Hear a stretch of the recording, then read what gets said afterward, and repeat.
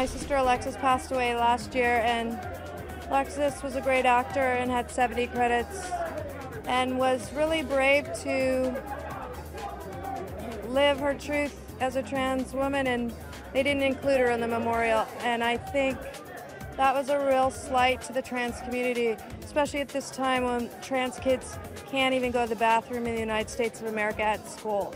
I think it says a lot about the lack of inclusion. Trans kids really can never look at anyone and see their heroes, and I think that was a big mistake.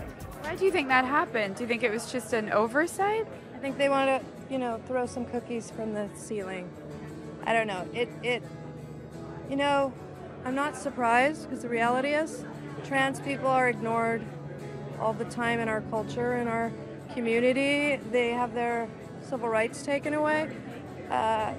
They're murdered, beaten, and oftentimes they don't even end up having any kind of justice.